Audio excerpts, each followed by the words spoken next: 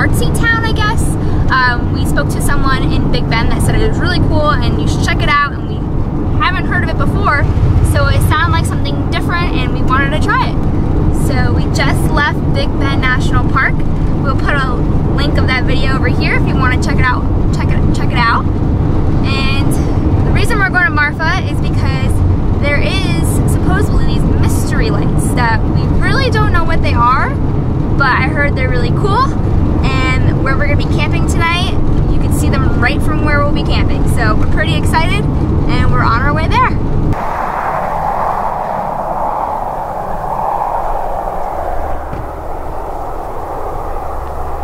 Well, we've made it to the Marfa Mystery Lights viewing area. It's a little rest area on the side of the road. It's got bathrooms and a little seating area. A bunch of people here, RVs lined up and down this whole parking area, along with cars who came out to see it. And Ashley's already out there. Let's go see what we can see. And the Marfa Mystery Lights, we should be able to see them from here. We don't know when it's gonna happen, so I think we're kind of just gonna stay here and watch until probably really late. So yeah. But when we see them, you'll be seeing them too. Thank you, light man. So, we think we discovered where the lights are. I think me and Chow were both thinking like something like the northern lights. I thought it was gonna light up the sky. So, and we didn't bother to look it up to see what it really looked like. And now we see like little flickering lights off in the distance, and we weren't sure if that was it, so we said, okay, let's look it up. So we looked it up, and I guess that is it. So it's not what we thought it was, but still pretty cool. While we were looking up what they look like, we read that scientists think it's a reflection of car headlights and campfires. The word they used was atmospheric reflection. Not really sure what that is, but when you look at them, it does look like headlights, just like in the distance. So, yeah, let's go look. Well, the mystery lights were just about impossible to capture on video. You could see just a little spot off in the distance, but took a few pictures that kind of show them. It's the mystery lights you're looking for are just all the little lights that are down on the horizon. There's like white ones and orange ones, and there was the occasional red blinking light that would be out in the desert. Not sure if we captured any red ones on camera. There was a big glow off in the distance. And the idea is that the whole area out there, there's nothing. There's no roads, there's no towns for those lights to be coming from. It's just, there are these strange lights. And I guess the idea is that it's cars, headlights, and just lights that are way off in the distance being reflected onto the horizon so they look closer, I think. And that's what you're going to see in these pictures. It's just the little lights along the horizon that are technically out. They look like they're coming from out in the middle of nowhere. So we made it to the town of Marfa. It's supposed to be really artsy around here, so we've already stopped by a couple things like old trucks and paintings on the walls, which we'll show you guys. And we're pretty much just walking around until we find some more artsy stuff. Here's the tacos. Oh, and now we're at this place where it has breakfast tacos, and Chad really wants to eat here. Supposedly, Anthony Bourdain ate tacos here. They say it's something special, but it's now popular just because he ate here. So we gotta go eat. Always catching me eating food. And we got breakfast tacos. It was 2 for $2. This phone here is singing music to me. Stop, this is so cool. Yep. Girlfriend, oh my god, I'm just gonna shake it off. This is so cool.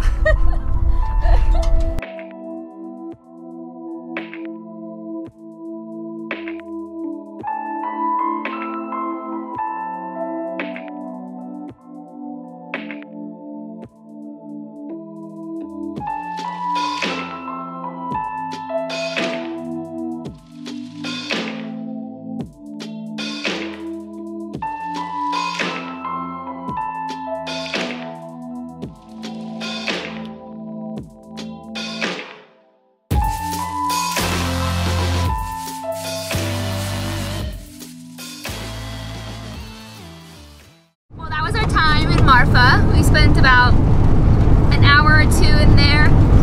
Definitely a cool little town. Very artsy and vintage-y. art stuff. But yeah, definitely a cool stop, especially when you're passing through. It's nice to just be able to stop and pull over and enjoy a small little town that you usually wouldn't go to. So we really enjoyed our time there. And now we're off to another art exhibit. It's like on the side of the road. I think it's like very random, but I saw it online and I really want to go there, so we're gonna check that out next. And we're on our way there now. So driving through the desert out in the middle of nowhere here. Oh, look at them! They're right in front of us. Oh, you can't see it right now. We've never actually seen tumbleweeds in person. I kind of always thought it was just a thing of Western movies, but they're everywhere out here. They're just blowing across the road. Look, oh, it's gonna hit us! Let's see if we can tell Oh, right here! Wait. Oh, There it goes! they're everywhere! We're gonna hit them. Oh, look at them! Look at them! Look at them! Oh! We got it! Ow, We got it! Oh no! Check it out, guys. We made it to our destination, and there seems to be I don't know what it's called, like a mini tornado. Sand? I don't know what to call it. I don't know, but it's going on out there. It would be a water spout on the ocean. Yeah, it's just swirling and picking up dirt. How cool is that? That's even cooler than your store. That's rude. It's getting closer. It might hit us. Oh my god! Oh my god! Look at the tumbleweed. Oh my god, look at it! It's gonna hit us. Oh! Get down! Oh! Oh my god! Well, personally, I think the tumbleweeds and the little sand tornadoes are even cooler than this art exhibit. But Ashley's excited for it. It's kind of strange. It's just like a Prada store that actually has a little bit of product in it that's in the middle of nowhere in the desert. We'll show you some photos that we take here.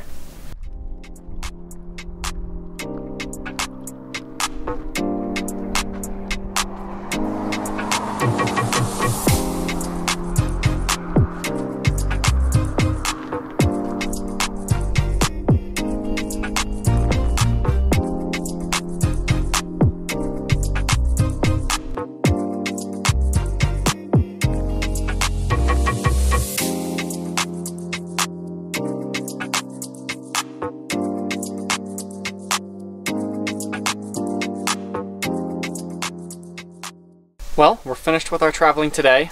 Wrapped up our Marfa experience.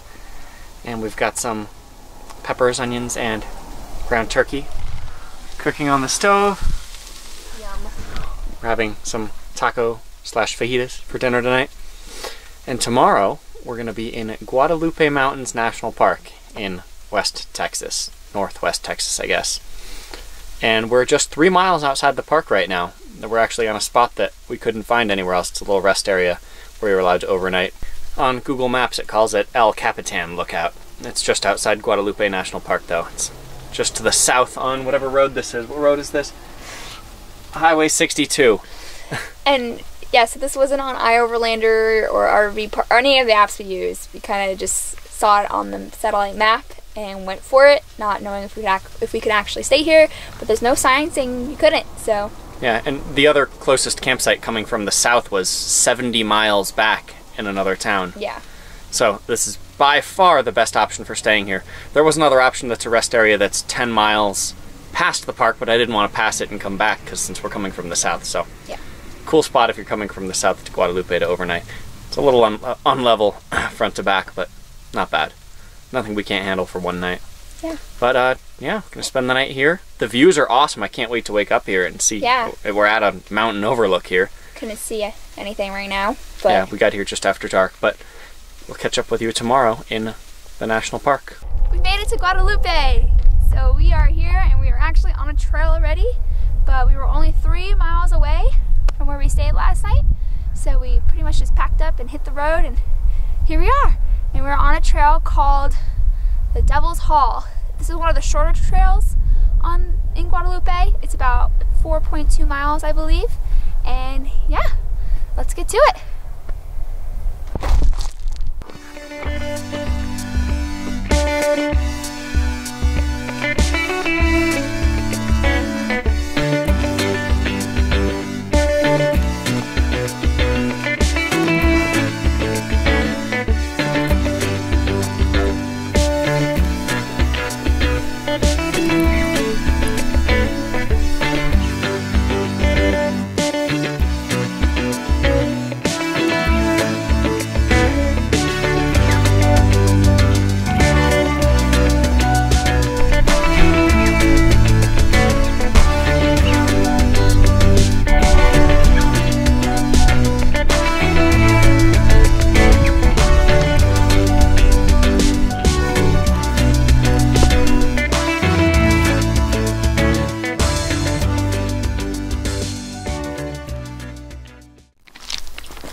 So we made it to the end of Devil's Hall. Pretty cool, I see the hall. It was really nice. And now we're on our way back. I think we're gonna do another hike, which is shorter, and supposedly there's like a small spring at the end of it. So that's pretty exciting. So yeah, we're making our way back to the RV, and we'll head over there next. Well, we made it to our second stop in this park. The hike is called Smith Spring, and the part of the park is called Frigioli Ranch, or something like that. And I think it's out to one, maybe two springs, and there might be some wildlife since there's a water source coming out of the ground here. We'll see what we can see. I saw something that said that you can even see elk here sometimes. You're not gonna see an elk. Well, I didn't even think there'd be elk over here, so hopefully. I don't even know what an elk is. But that's an elk. I hope we get to see an elk.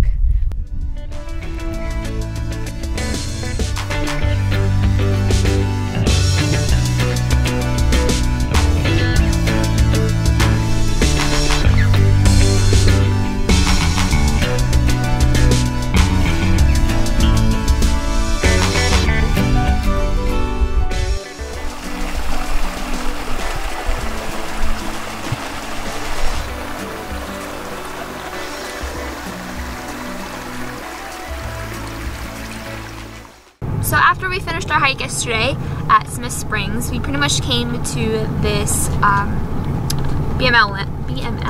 It's actually a BLM campground. What is it? BLM. What did I say? Bureau of Land Management. Ah, BLM. Okay, BLM. go. What were you saying?